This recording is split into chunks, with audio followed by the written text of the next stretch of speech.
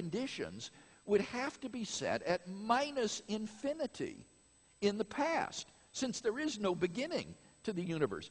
But how could that be done? How can you set initial conditions if there was no beginning?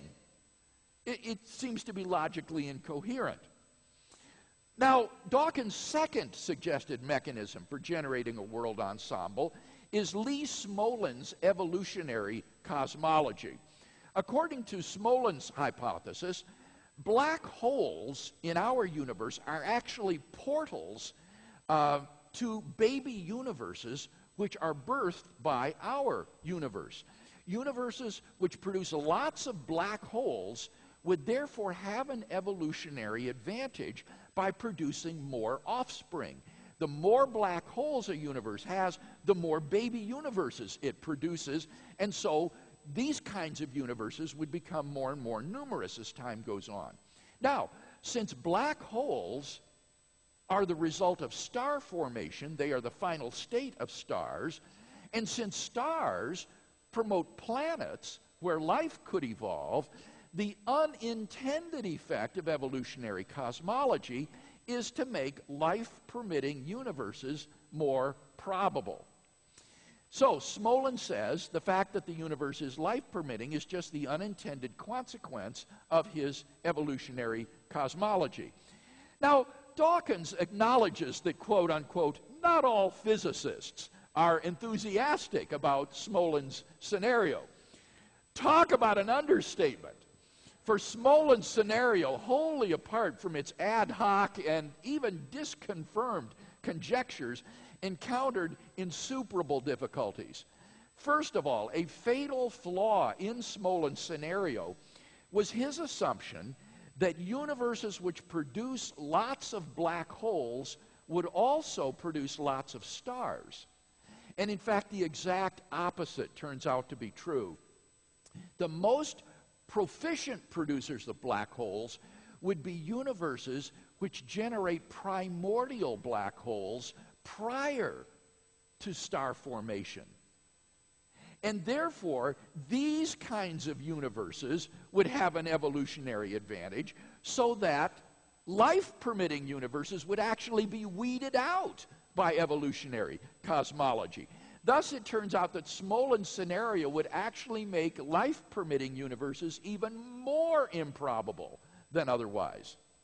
Secondly, speculations about the universes begetting baby universes via black holes has been shown now to contradict quantum physics. The conjecture that black holes may be portals to wormholes that allow vacuum energy to tunnel through the black hole to spawn a new expanding baby universe was the subject of a bet between Stephen Hawking and John Preskill, UC cosmologist, which Hawking finally admitted in 2004 that he had lost in an event much ballyhooed in the press. The conjecture that black holes are portals to wormholes through which energy can tunnel to form baby universes would require that the information going into a black hole could be forever lost from this universe into a baby universe. And one of the last holdouts, Hawking finally came to admit in 2004 that information is preserved in black hole formation and evaporation. The implications, I quote from Hawking, "There is no baby universe branching off as I once thought. The information remains firmly in our universe." I'm sorry to disappoint science fiction fans, but if information is preserved, there is no possibility of using black holes to travel to other universes, end quote. So what that means is the Smolin scenario is literally physically impossible. It contradicts the laws of quantum physics. Now, those are the only mechanisms that Dawkins suggests for generating his world ensemble. Neither of them is even tenable, much less simple. And therefore, Dawkins has failed to turn back the objection that his postulation of a randomly ordered world ensemble is an unparsimonious extravagance. But there are even more formidable objections to the world ensemble hypothesis, of which Dawkins is apparently unaware. First of all, there's no independent evidence that such a world ensemble exists. Moreover, recall that Bóg, Urojony, and Vilenkin proved that any universe which is on average in a state of cosmic expansion cannot be infinite in the past, but must have an absolute beginning. Now, here's what's interesting. The Bóg, Urojony, Vilenkin theorem also applies to the multiverse, to the whole world ensemble. It, too, therefore, must have an absolute beginning in the finite past. And therefore, since the multiverse's past is only finite, that means only a finite number of universes may have been generated by now in the world ensemble. And therefore, there's no guarantee whatsoever that a finely tuned universe would have been produced by now in the ensemble.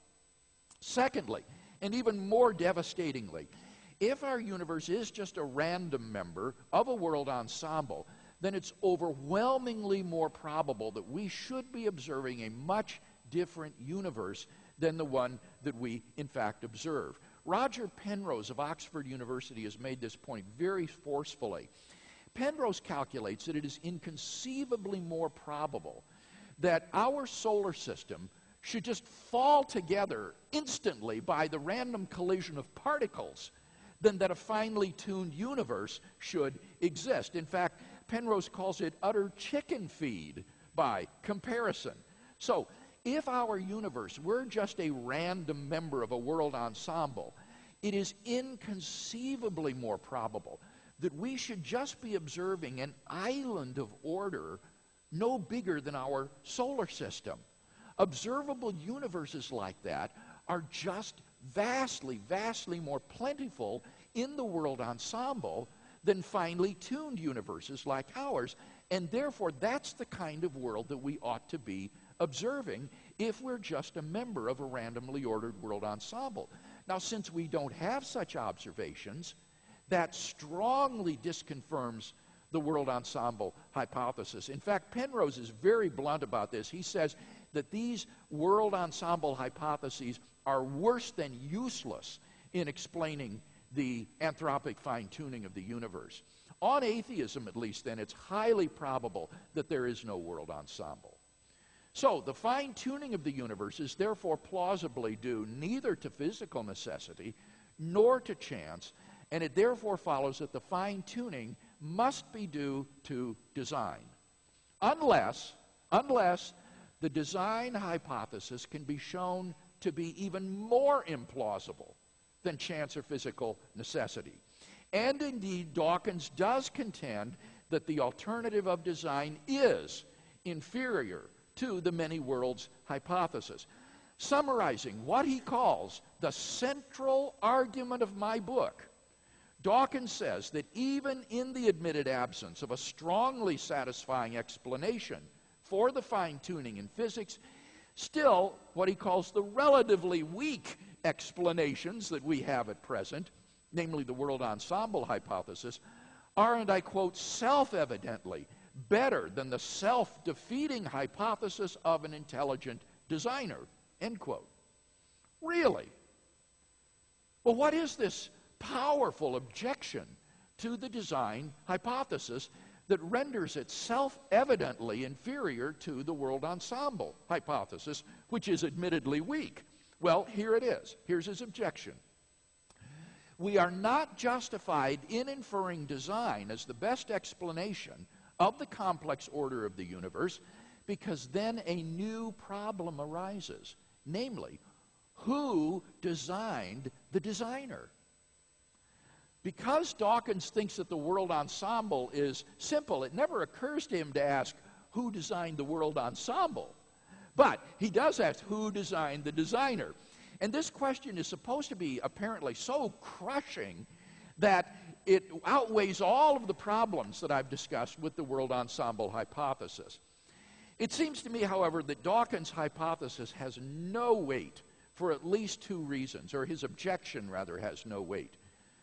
Number one, in order to recognize that an explanation is the best, you don't have to have an explanation of the explanation. In order to recognize an explanation as the best, you don't have to have an explanation of the explanation. This is an elementary point in the philosophy of science. If archaeologists digging in the earth were to come across objects shaped like arrowheads and pottery shards and tomahawk heads, they would be justified in inferring that these artifacts were not the product of sedimentation and metamorphosis, but were the products of intelligent design, even if they had no idea whatsoever who this people group was that made these artifacts and left them there. Similarly, if astronauts were to discover a